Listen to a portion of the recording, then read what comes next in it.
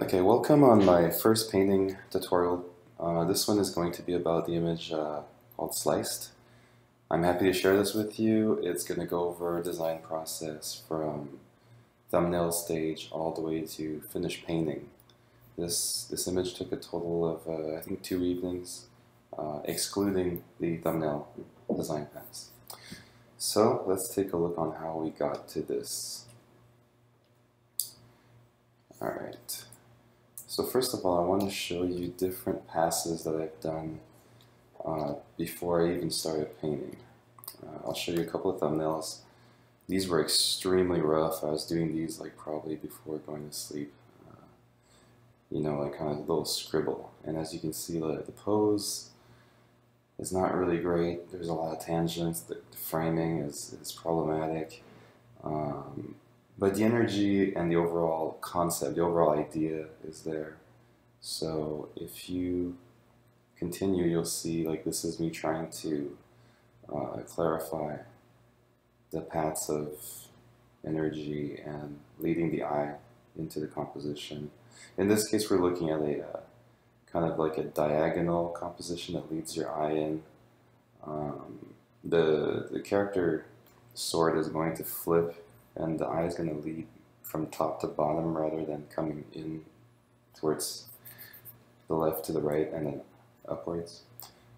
You'll see that later. So this is just me trying some other poses and trying to clean that up. And at this point, I think I realized I needed some photo reference. Using the golden ratio to help with proportions. Here I've tweaked different framing, how big the characters are. I've played a lot with that. So let's go in there and see what I have in that Photoshop file. So yeah, let's see.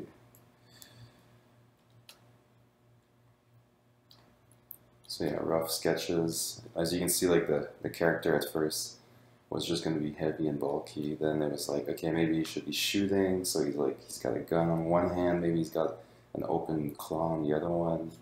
At the same time, I wanted to be a little retrieving, so it's like he's being attacked. So maybe his left arm would be a cannon, and his right arm would be an open hand in this sketch. So just trying different poses, trying different angles, seeing what works, what doesn't. Then I started changing that up to help push the eye in and try to exaggerate on the blue sketch here. And what I'll do often is I'll drop a white page on top because I like what's there, but I need to push it, or I don't like what's there and I need to rework it. Either way, it's like I drop white pages and just sketch on top. And as you can see here, I'll try like a bunch of different poses, and most of the time it's okay, but it's not quite there, or it's just straight out terrible. And so I kind of like the arc that this one was doing, so it brought your eye in and then brought it down. I do like this. Oh yeah, let's talk about the lines of energy. So in this blue sketch, what I'm trying to do is have this diagonal composition. So I want the eye to push in, like this is like an arrow. This is like a curved arrow, straight, hard. I want that nose. The nose of this character is going to be like kind of like my Ducati has that really pointy hornet nose, and the contrast between this very hard mechanical object next to a more organic object will help us make distinctions, and it will emphasize how crazy this guy is for just jumping in and attacking this, because it's obviously not a fair match, and that's what makes images epic.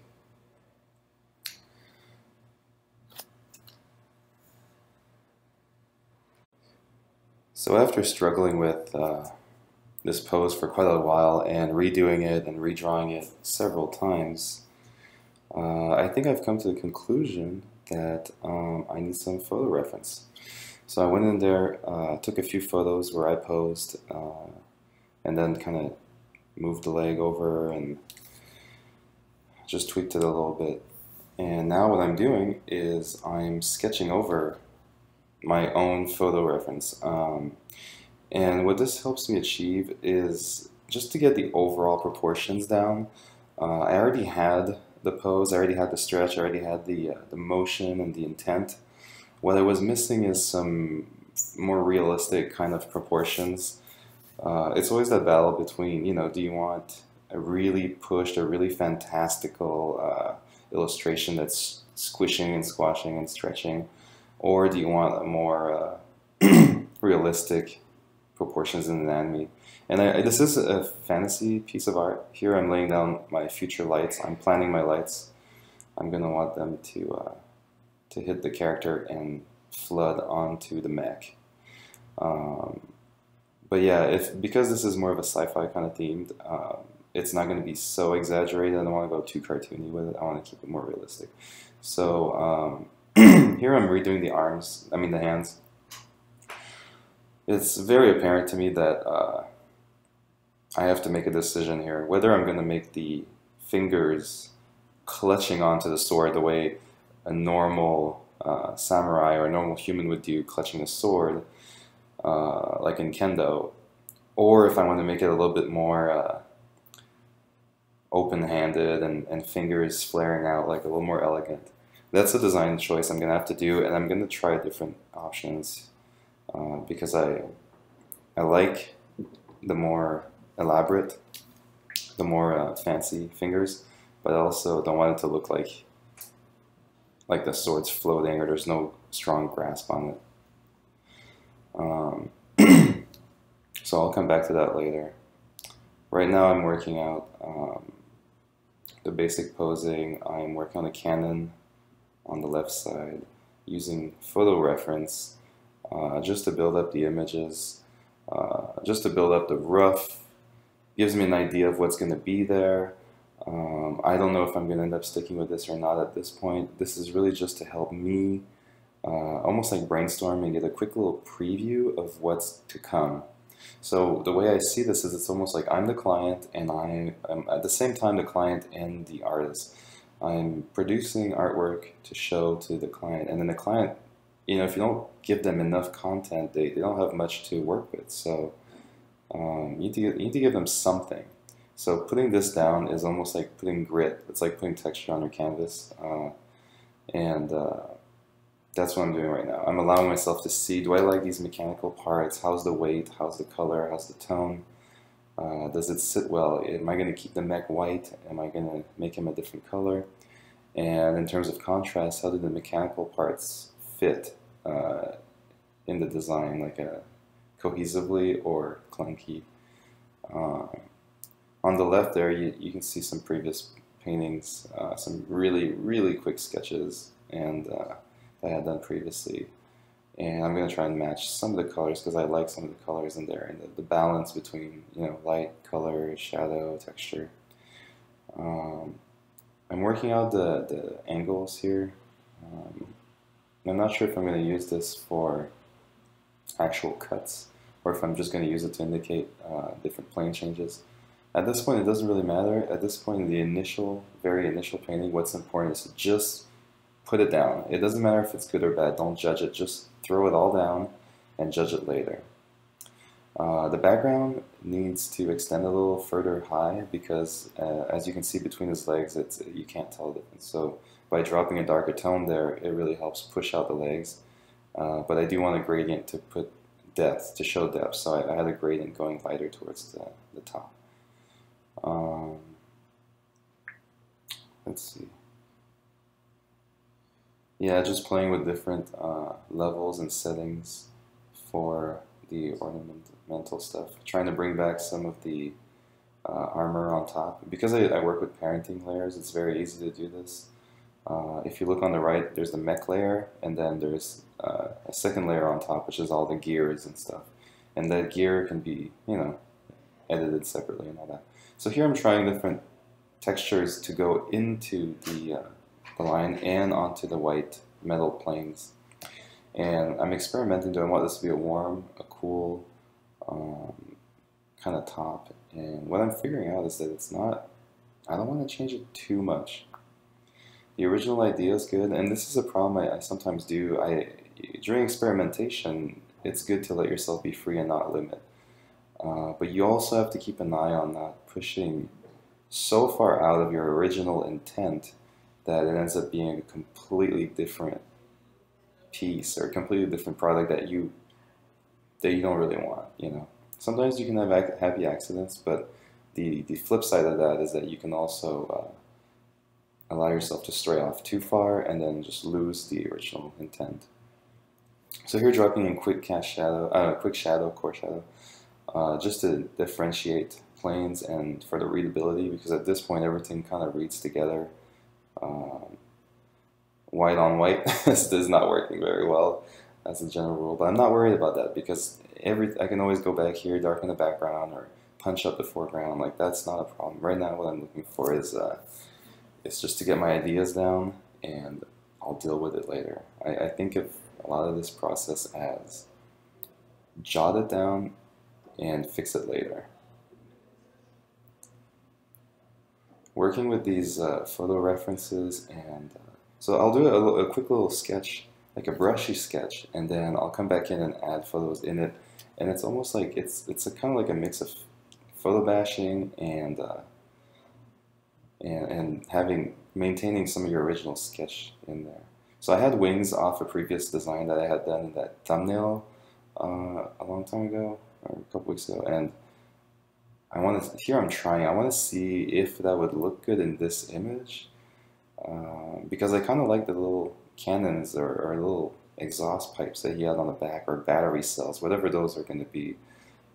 I liked how they were sticking, so by putting the wings, I'm negating those. I'm going to have to lose them. So at this point, I know I'm going to have to make a decision, because they can't just stay the way they are right now, intersecting into one another. Now the background is bugging me. It's all monochromatic. I want to get a second color, so I'm pushing in a cold warm kind of palette, and I'm experimenting with the lightness and darkness of the background, especially in the blue area. The balance is extremely delicate because I want the eye to come in through the top where the ninja sword is and follow down towards the cockpit of the plane mech. So what I need is a light top, dark bottom as an overall image. There, Photoshop just crashed, and this happens sometimes, so, you know, just gotta... I think the new Photoshop tends to save recovery files, so that's kind of nice, but the new Photoshop CC has been having a lot of bugging issues, like the color blending option when you hold Shift plus and minus to switch through your blending modes. It doesn't work for me. Like, I have to keep clicking on the arrow and clicking on the brush and trying different layers. And on the previous versions, you would just hit the V for arrow key and then Shift plus or minus for blending modes. I hope they fix that. It's a detail, but it really slows me down and pulls me out of the creative flow. So here, okay, I want some cannons, and I want some heavy artillery on this guy. So I'm probably gonna have like shoulder, either missiles or guns or something. So I'm dropping in the base for these into the arms. Like, if you look through the hands, I dropped in a really grungy texture from a tractor that I had found at Whole Foods, of all places. But I really like the texture, the rusty texture on it. So I put those in, makes it look heavy, beefy, and kind of scary because it's not a smooth surface. So subconsciously, the human brain is kind of, stay away from that. You know, don't touch it. You might cut yourself. So I think I'm happy with the way that looks scary. I've blurred out the arm that's behind the character, and that's another thing too, the blurriness. I want this to be a painterly feel and in motion and very much in the moment. So when you're in the moment, you don't have time to notice all the background details. You don't have time to notice every little intricate details. So I want to give an impression, a loose impression of it's almost like an impressionistic painting, and then with a stronger focal point. That's something I learned from Zhaoming Wu, is an incredible painter, traditional oil painter. I think he's from China and studied at the academy over there, and now he's teaching in LA, and if I ever live there, I'm gonna go take classes with him. I took a workshop with him in Austin. It was really awesome. But anyways, what he's teaching is that you want to keep everything kind of blurry or vague or not hard edge. You want to keep everything soft edge so that your focal points really pop. And this is with oil painting. And what he does, just a side note here on oil painting, what he does for the extreme focal points, the extreme whites. With oils, it's difficult to paint over. Like if you've done a mid-tone and you want to bring it all the way to a highlight and make it like a glowing white, good luck. It's not going to happen because it picks up the lower colors so much. So what he does is very smart. In his blocking stage, he uses, he'll just take that focal area, like let's say the top of a shoulder. If that's the focal area, he'll just paint that as a flat white shape, period. So that later on when he comes back, he can go darker very easily, but he can't really go lighter. So what that does, it's almost like watercolor, preserving your whites, but it's the same idea, but with oil colors. So anyways, back to this digital painting, because this is about digital painting. What I'm doing here is I'm bouncing some bounce light. I like the image on the top left there of the mech and how he's set in the desert, so the light is extremely strong and bouncing off the orangey sand floor and bouncing right back at him. So it's giving that really nice freshness look to it. So I wanted to get a little bit of that in the ship, so I put it there. I played with it a little bit, and now that I'm recording this audio file, in retrospect, I realized I forgot to go back in there and clean that up. I left that as extremely temp, and it doesn't look very good. I should have cleaned it. Oh well. Now I'm bringing in my line work from my original, my original little cleanup sketch, because I want to just get the eyes in there. So at this point, sometimes I just block in stuff and don't even worry about color, tone, shape. It's really just making a selection. Afterwards, I'll adjust the color, tone, shape. It's just so much faster to work this way for some things. Whatever enables your brain to move forward unrestricted is the way to go. So while I'm painting these, I'm constantly thinking, like I'll think, how can I get bounce light on the edge here? So I'll just pull out a brush, do it, erase the areas I don't want, or do like a smooth gradation and a hard edge. I'm constantly thinking receding shadows and hard textures. Alright, sorry about that guys. I kind of got kicked out of a room. I'm doing this recording during my lunch break, and I did not know the room was reserved for some other meeting, but it doesn't matter. Anyways, now I'm in another room. Hopefully I don't get kicked out before the end of this recording. Where were we? Okay, so what I'm doing here is taking some elements from the original little thumbnail and trying to bring them back in. Some of these photos are pictures that I've taken at the Aviation Museum, Frontiers of Flight Museum in Dallas. They have the Apollo 7, I believe. They have a bunch of jets. Really good photo reference. It's kind of like the advice that Scott Robertson gives on his classes, is to go out and get your own photo reference, build your own photo library, get your own folders full of metals and plane parts and bolts, and because then you don't have the same photo reference that everyone else has from Google searches, where if you write bolt, a lot of the results will be similar. And then the second thing is you won't have to deal with images being recognizable from other people's sources. So here's an example of using an internet picture. I took this one piece of a golf concept object to put onto the sword, and I'm not too worried about using an internet picture there because there will be nothing recognizable from it by the end of it. Here I'm just placing what I think is tonally and color wise the right stuff in the character, just to get some grit. I'm using an image from an old concept. This is a Japanese kamisori. It's a Japanese straight razor shaving that I use for shaving every week, and it's made of extremely hard steel, and it's made from a family called Iwazaki, and they were making samurai swords during the samurai era, and when that ended, they turned to straight razors because, well, you know, changing policy. So, but what they're doing is an extremely good quality. They're so beautiful. They're priceless little jewels, and amazing little engineering feats. The edge on them are really hard because it's carbon. So anyways, I want to bring some of that Japanese metallurgy feel and knowledge to this piece. And then the other thing is the angle of the blade is not matching what I wanted to match what an original sword would be, so that's why I'm pulling an image from the internet.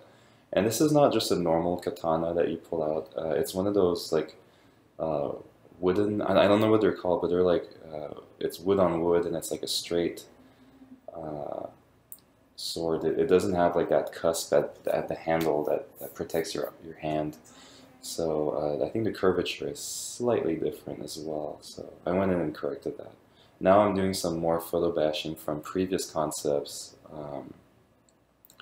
And the way this works is all of this is really just temp. None of this is really like put in there to be final or painted as is. All of this is put in there to help me build the image up from here. So I'm getting somewhere with the sword.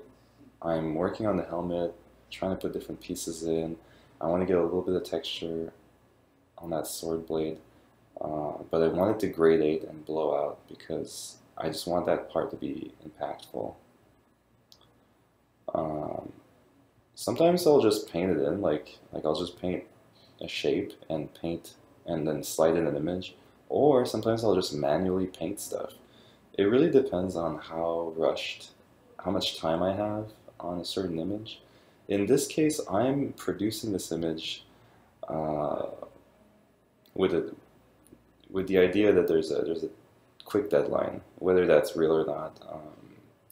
I have a speech at UTD this Friday, so I kind of wanted to give them something more than just a talk. So that's why I'm recording this. I wanted to show them visuals as I was talking. So maybe that's why I felt so rushed to finish this. I didn't actually put that into concrete words until now, but that's probably what happened. Here I'm using different parts, but as you can see, I like certain elements, but they're not in the right spot, so I move them around. I'll use a lot of stamp tool, a lot of smudge tool. Here I'm putting cloth just to see the color, and the texture is wrong, the tone's wrong, like a lot of stuff is wrong, but what that gives me is it gives me a quick idea. Like here I put a dark cloth and I realize it doesn't work. I need a lighter cloth. So that's the advantage of working with photos like this, is that you put them in and you right away know if it's good or bad. You don't have any work to do up front. You get to judge it right away. You can always work on top, which is really easy to go in there and just render stuff. But the goal of this stage of the painting is to just see it. I want to see the painting as quickly as possible before I get in there and render stuff. And believe me, I've done it so many times where I've rendered stuff. I've gone in there and designed every little elements of a vehicle, of a character, just to realize that the overall image isn't really working, and at the end of the day it doesn't excite me, and I'm kind of bored with it and kind of fed up, and the whole painting process is not exciting. It's just kind of laborious, and it's just killing my inspiration. So so now I think, as a rule, one of my rules is don't go in there and render before the image works. Make the image work first, and then if it's good, allow yourself to go in and clean up stuff and render. I put in little boots. I like the way that blue is contrasting with the gray. For some reason, it kind of reminds me of some sort of G.I. Joe, but I don't know where it's from. There's something in my memory from childhood. I don't know what it is, but it's that color theme. I'd have to look that up. I haven't looked up G.I. Joe since I was like 10 years old. Let's see. Oh yeah, so the sword. I had placed in my Kamisori sword as a temporary color placement. Now I'm trying more modern metals and smudging. You see, if you use a smudge tool, like a square chalk brush at 99% opacity, you can move stuff around the same way you can translate stuff. That's a trick I learned from Sparth, Nicolas Bouvier at the Steambot workshop in Louisiana, New Orleans, which was amazing. Holy crap! If you have a chance to learn from Sparth, do it. He's freaking amazing. All right, now the hand. The hand is a problem. It's been a problem from the start. It's been bugging me. I should have taken the time to figure out the intricacies of the pose while I was posing. That's a picture of me over there with a paint overlay, and I like that hand position when I was posing, but now it's kind of problematic for me because I can hear people saying right away, well, why, you know, that's not how you hold the sword, like the hand's not fully clenched, and like you can allow yourself to have like those index and major finger pull out like on the right hand, because you're only pushing with the backhand and for that action of slicing downward. But the other hand doesn't have to have the flourishes of the pinky being up and the index being at a different curvature than the middle fingers. Either ways, I know it might be a problem, so I'm reworking the hands here quite a little bit, and I'm looking at my motorcycle gloves. Or actually, at this point, I'm just sketching gloves, and later on, I'll realize they remind me of my motorcycle gloves, and I'm gonna use them as reference later on to put a little bit of red key color on there. Here I'm just dropping in some lights real quick, extremely, you know, roughly, just to get readability. At this point, I'm working on readability. I feel like all the shapes are blending, and it's killing me, and I need to darken the forearms. I need to darken the stuff that's in the front, and lighten the stuff that's in the back. And considering that this is a very heavily flooded light scene, I can allow myself to cheat a little bit and like flood the set with fog and fog his head behind the hand as if there was a very heavy fog with a strong light. So you get depth, which is, you know, you wouldn't get that much, but it kind of looks cool. So it's a little bit theatrical, a little bit of a cheat, but whatever. So up until this point, everything's kind of just sketched in, but what I'm doing now is cleaning up my layers because I can't manage files. Like once it goes around 30, like anything above 12 layers for one object, like the character, it starts to get messy. So here I'm just smudging stuff and getting little cool little designs in it. And this approach is cool because it allows you to rough your painting in quickly and then go back in and do your little design process. You can do designy stuff in the areas that are in the focal point, and you don't have to waste time doing it on stuff that's not going to be in the focal point. Here I'm doing a blur because that's the whole idea. I don't want you to look everywhere, the whole character. Like, if you look at the leg for too long, it's going to take away from the image. I want your eye to go straight from sword slash coming down, boom, right onto the character. So there's going to be two main focal points, a primary and a secondary. The primary focal point is going to be his hands with his sword, and then the secondary is going to be the mech's head. So here I'm working on depth. One of the things that gives depth is the scale, whether the scale of the particles that are going to be in front and on the back, whether they're small or big, whether they're light or dark. So I want some light ones and some dark ones, and some really large ones and some really, really small ones. That way it makes your eye feel like there's a lot of depth. But the trick to making this work is that depending on where your camera's focused, if your camera's focused on the mid layers, well, the particles would be in what we consider the overlay layers. So that would not be in sharp focus. So you need to, you know, unsharpen those. You need to blend them out. But you can get a lot of depth with those kind of particle layers. Here I'm working like almost like just flat. Like I flattened everything and I'm just going flat in and painting opaquely on top of this just to get a clear read. And the way I'm thinking of this is I need to make this pop. I'll go in and clean this up later if I need to. Like sometimes you don't really need to clean stuff. Sometimes it's fine the way it is. It depends on if it's in the focal point and if you're trying to show something. So here you see the back thruster is a little too hard edged, so I blurred it, made it softer. If my camera lens is focused on the nose of the jet. The back end of the jet will definitely not be in focus. Like if you look at your hand, everything behind your hand is blurred. Everything in the background, in the environment. So here I'm adding a little texture from, I actually got this from the Apollo 7, as you can see on the bottom left. And I think some of the color, I mean, I love the colors where you've got like that turquoise with the slightly warm off-white. And you can even see it in the bottom left image of the Apollo 7. The windows are blue and then the ship is like a darker yellow. Those are very similar colors to my painting. I did not take that as a color theme directly, maybe subconsciously, I don't know, but I really love those colors. Those colors look so cool together. Color harmony is a really important step. Here I'm adding intricate little details of a jet. This is kind of, to be honest, it's a little bit kind of a cheat. You know, it's a little bit of a cheap trick because you're just dropping in pieces from other, you know, photographs and stuff and making them work in a way that looks believable.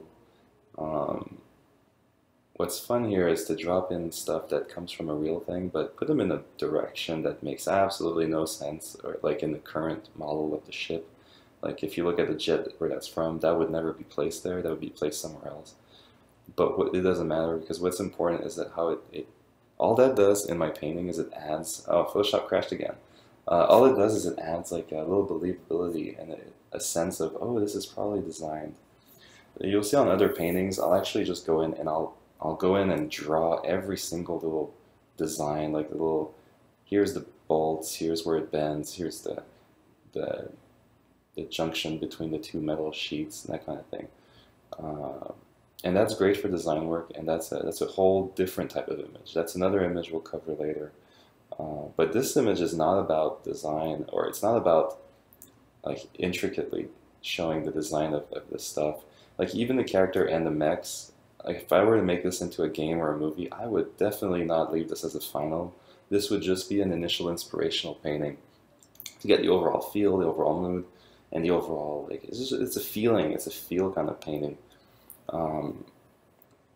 I would go back in and do all the design stuff step by step separately.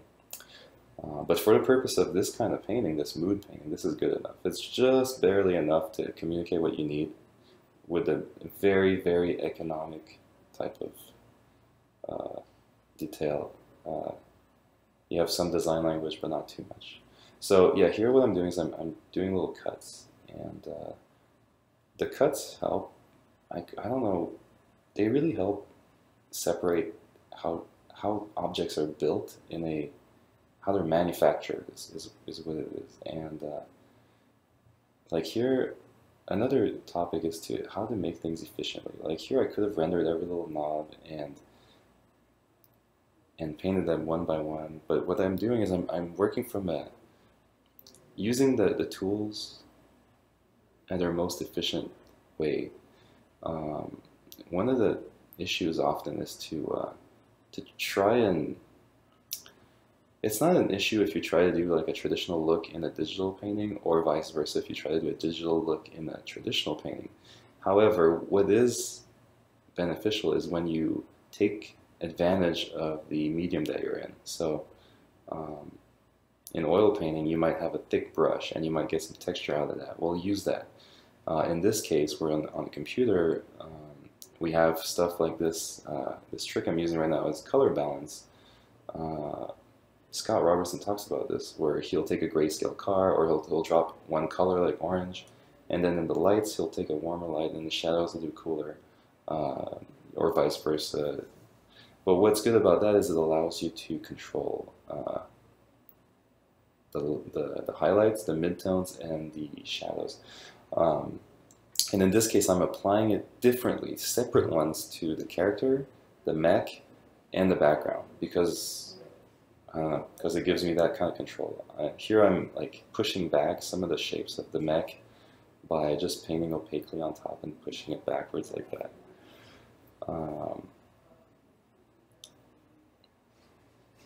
Oh, I'm double checking my energy flow. Is my flow working by putting that little thumbnail on the side, it's just a double check kind of thing. Working on these guns. So I always intended it to be guns. I thought it was going to be like a machine gun type of thing with 4 little cylinders, but instead I'm deciding to do more like a toaster, like double slot thing. And I want this to look like it's in motion, so I don't want to track it too perfectly. I want it to have a little bit of an offset. I'm going back in, popping in some lights in the eyes. I want to make it warm, but I don't want it to compete. You know, I don't want it to be so warm that it kills the image, the color harmony. So balance is very important. Now the image is starting to look pretty close to presentable and close to finished for an Inspirations level of polish we're going to get. Originally I wanted to go in there and clean up all the knees and I'll do the metal intricate things, and the more I look at this, the more I'm thinking, well, this is not about the design at this stage. This image is an inspirational, so I'm really going to let that slide in this one. And if I want to take this and if I want to use these designs later on, I'll go in there and design them as a separate thing. So for now, I'm just doing just enough. Here's some clarification on the hands, the gloves. This is the part where I'm looking at my gloves, my Dainese awesome freaking gloves, and they have like metal plates on the top. Also, this is remnant of the samurai armor. We went to the samurai exhibit here in Fort Worth about a week or 2 ago, and we studied like all the different little armor on the samurai, and that stuff is amazing. You should see like the intricate little like details and the amount of cloth and the amount of different materials, gold plates, metal plates. Can you believe those helmets are actually made of cast iron? Like my teapot is made of cast iron, and that's heavy. I can't imagine wearing a whole armor made of that. And then it's covered with leather, and it's covered with it's tied together with materials. So anyways, the gloves are a mixture of like a motorcycle glove and a samurai type of thing.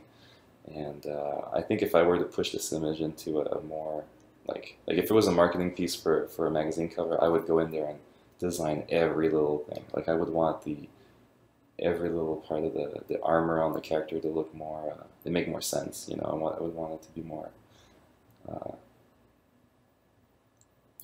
thought out. So here what I'm doing is balancing, making things pop. These are like final little kind of highlights and pops and glows and polish, and this is, I just call it like the bling stage, just blinging out, you know, but I don't want to do too much. I just want just enough for it to be tasteful. Like, I don't want spinning rims, you know, I want like, you want the car looks good, you just don't want it to look stupid. So you gotta dose your amount of glows and your amount of rim lights, and you can achieve similar things by putting the lights in the characters or in the shape rather than on the rim. So don't rely too much on rim lighting. Some rim is okay, some rim is good, but just be very well weighted with it.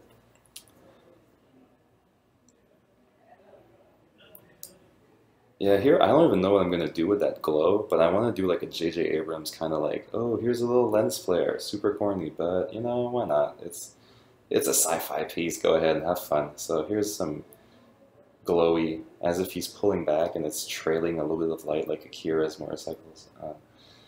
And I want to just, for me, this is going overboard. Like I'm really pushing this overboard with the glows and specs, but I want it to be one of those moments like shing, and it's like it's about to cut, you know? So a rust, okay, so what I'm doing here is I'm pulling a rust and wear and tear layer that I've done on another jet. And the jet image I'm going to post later on.